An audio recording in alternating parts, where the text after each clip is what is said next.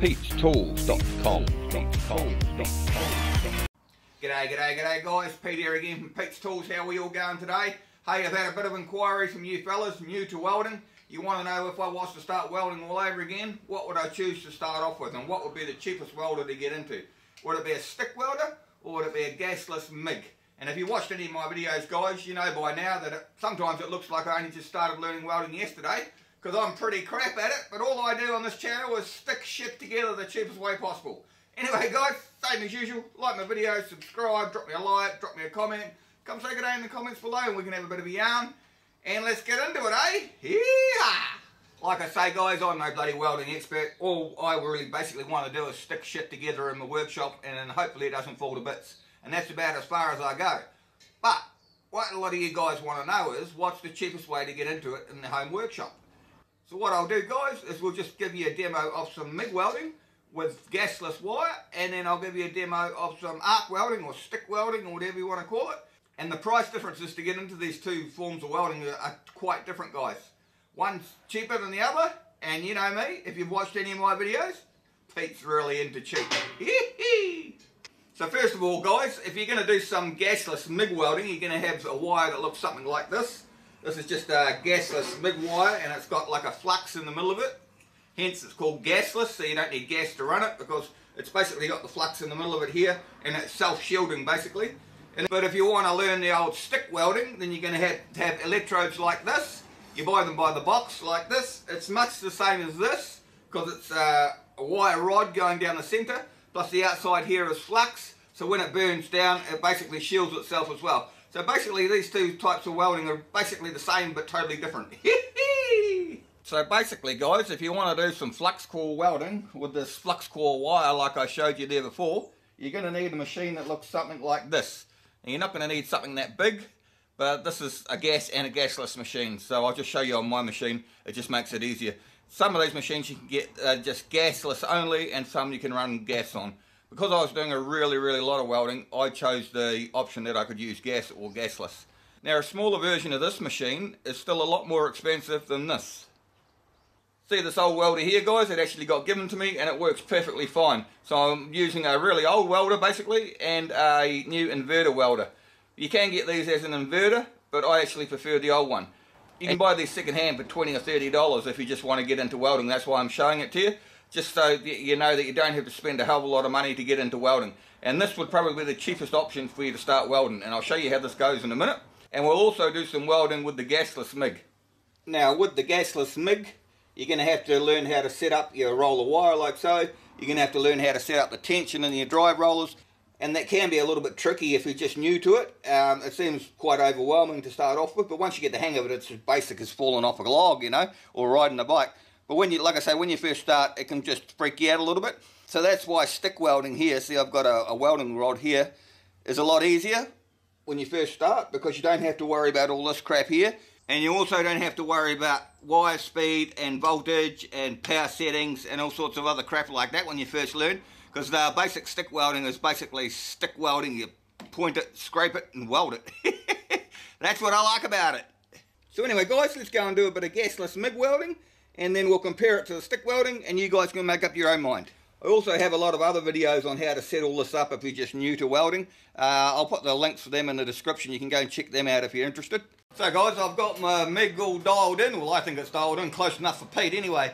So we'll try and stick some shit together and I'll show you how it welds. Like I say guys, once you get the hang of this, it's really easy to dial it in, but until you get the hang of it, it can be quite frustrating. That's why I don't suggest you start off with this. Anyway, let's just weld this and I'll show you what this does.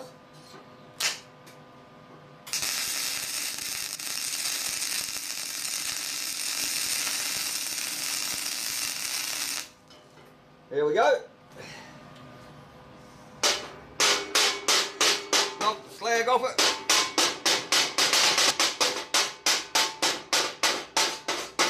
What do you think of my beautiful chipping hammer, guys? Clean it up a little bit with a wire brush.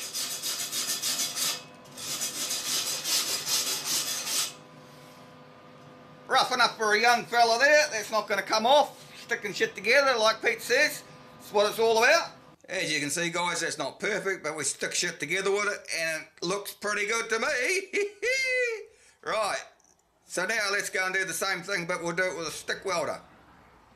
So guys, here we've got my old stick welder, and now you're going to say, why the hell are you showing us this old piece of crap for, Pete? Because I got given this, it actually works better than my inverter welder. I've got a little inverter 104, I think it's 150 or 160 amp welder, and this thing has a hell of a lot more grunt.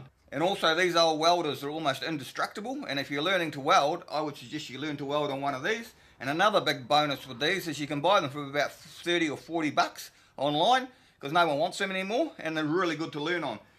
And compared to a second-hand gasless Mig, I mean, this is going to be a third of the price. It all depends what sort of welding you want to do, of course, but if you're just like me and you're learning and you want to stick shit together in your workshop, I suggest you start with one of these. Anyway, let's kick it in the guts and see how she welds. So instead of that huge roll of welding wire that we've got for our gasless Mig, guys, all we got here is an electrode, like in the box that I showed you before. Those cheapest chips, about 20 bucks, and I think you can get about 50 electrodes depending on what size. And then if you open up your torch, or it's not really a torch, if you open up your electrode holder, you can see here it's got grooves in it, and you just put in the groove whichever feels more comfortable for you for the electrode. Always remember guys that we're dragging these electrodes to get them started, so make sure they're tight grip in there. That's quite tight, and make sure it's comfy for your hand when you start to weld. Kick it in the guts, Pete, see if it goes. Hear the old hum with this, guys, because all that's in here basically is one transformer, and that's it, and a couple of switches. Can't go wrong. Rightio guys, let's get into it.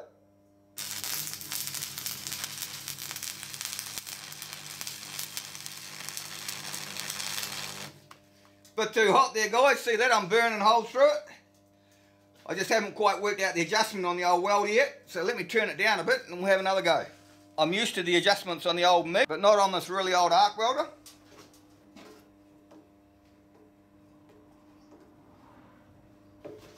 Alright guys, turned it down a bit, let's see how we go.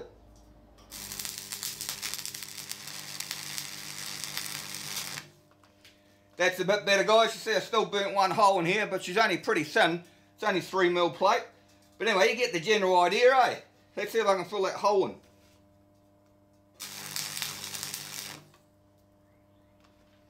Blind man will be pleased to see it. As you can see here guys, this is with the gasless Mig here, and this is with this welder here. It would only take me probably 10 minutes to figure out where to put the settings on this, and then I'd be welding as good as that. And the cost of this, like I say, is about a third for a second-hand machine. Anyway guys, that was about the first attempt really welding with this thing. So in all honesty, if you're just new to starting out welding, I would suggest that you get an arc welder or a stick welder to start off with. The cost is a lot cheaper. You just start the bloody thing. Once you get the hang of it, you're right, and you can stick shit together. And then once you learn a bit more, you can move on to something better. Anyway, that's my thoughts of what they're worth, and they're not worth 2/5 of FA. Anyway guys, same as usual, like my videos, subscribe, drop me a like, drop me a comment. Come say good day in the comments below if you want, and we can have a bit of a yarn. And we'll see you next time, eh? Bye. Pete'sTools.com